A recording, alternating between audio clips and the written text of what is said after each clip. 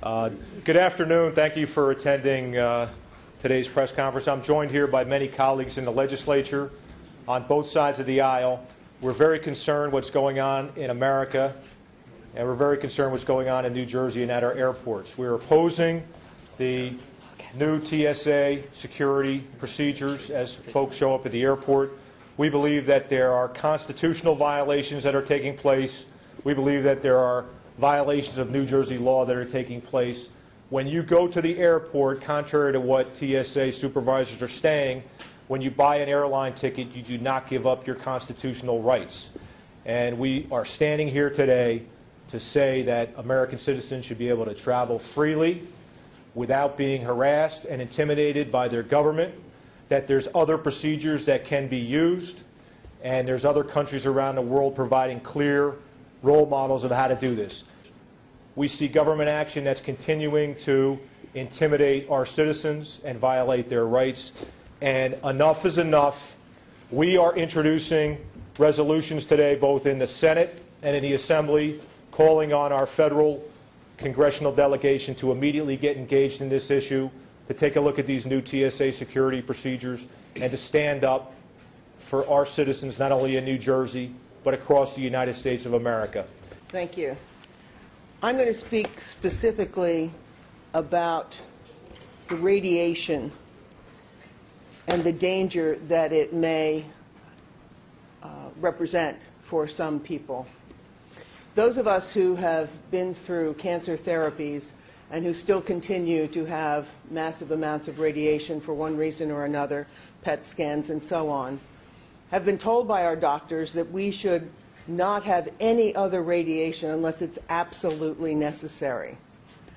I question whether this radiation of these scans are absolutely necessary. I travel a lot, and it means going through them often. We all know that radiation can cause, through free radicals, an interruption with our chromosomes and genes. There's no question about that. And scientists realize that even small amounts can be an issue. A number of scientists have said that they're very concerned about this. This backscatter X-ray technology, which is one of the two technologies that are being used in these scanners, is the one that's the primary concern. A team of researchers from the University of California at San Francisco are urging independent research to find out just how much actually will affect people. And the big problem is women who are prone to breast cancer, it's children, and anybody who has had a lot of radiation, or those who travel a lot. And certainly pilots are among this group that are concerned, and I believe should be. David Brenner, who's the director of the Center for Radiological Research at Columbia University and a professor of radiation biophysics, says that it's a small amount of radiation, but when you see the large numbers of people that are going to be put through these things, he said, there will be cancers that result. Well, we have to decide whether that is worth it for the people of this country. It's not worth it for me. I don't intend to use those. And then what's my option? My option is to go through this unbelievable pat-down where people are really having themselves violated. I can't even imagine putting a child through these kinds of pat-downs. I can't imagine somebody whose religion requires particular modesty to have to go through these pat-downs. I don't think there's an option, and I think there will be people who will choose to not fly because of it. I intend to continue, and I'm going to fight these things. I don't know how we're going to do it, but this resolution, this group of resolutions, certainly is a first step, and I think Americans deserve better. Thank you, Senator Allen. I wanted to note that we're joined by people across the broad spectrum. We have people on the left, people on the right, Republicans, Democrats. We're just joined by Assemblywoman Valerie Veneri-Huddle. And this is not about left-right. This is about up with freedom or down with government tyranny. And our next speaker is the Executive Director of the American Civil Liberties Union for New Jersey, Deborah Jacobs. Deborah?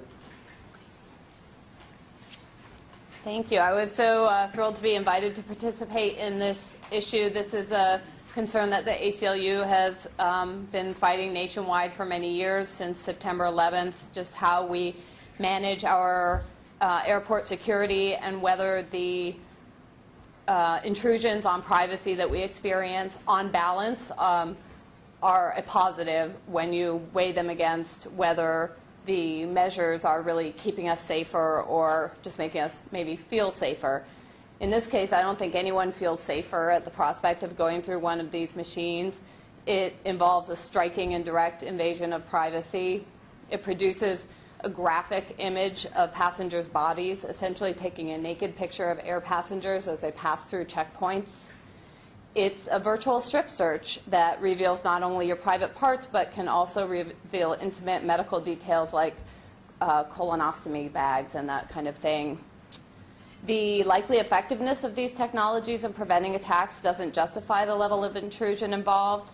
It's far from clear that body scanners would have detected the anatomically congruent explosives that the would-be terrorist Umar Farouk Abdul Muttalib did in December 2009, the underwear bomber, right? Long name for underwear bomber, but he not only might not have been detected, but terrorism is a dynamic threat. It changes. Terrorists react and adapt to security measures, and if they believe that everybody's going to go through a body scanner, then they can start putting explosives in body cavities, which it will not detect.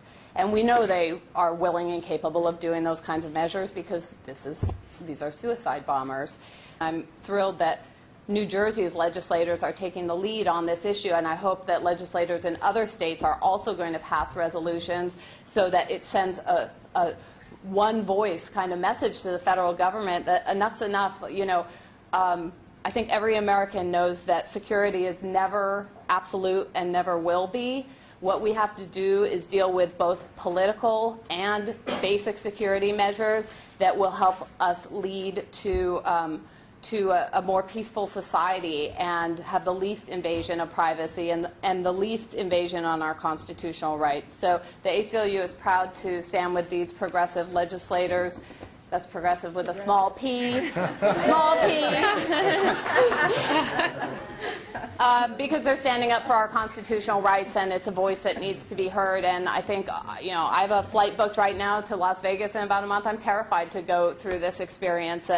One last thing I want to mention is that in England, where they've spent about a third of all law enforcement budget on video surveillance, there's study after study after study that shows that those who observe the surveillance are tracked to look at pretty girls' special parts. And to use those kinds of technologies to essentially violate women's privacy, or children's, or boys, or whoever we might be looking at, the same danger exists here, and that's something we should be aware of. It's been absolutely consistent in the tests, and some jurisdictions have even stopped using these technologies. So thank you again. As you heard from the ACLU, England repealed these machines after 4 years. You have young children going through these machines. You have pregnant women, if they opt out, obviously, which I would hope that they would. Of course, then they're subject to search down. We're not talking about limiting security. We're talking about using security wisely. Nothing is foolproof. Believe me. I know that, these terrorists are, going to get around anything they can.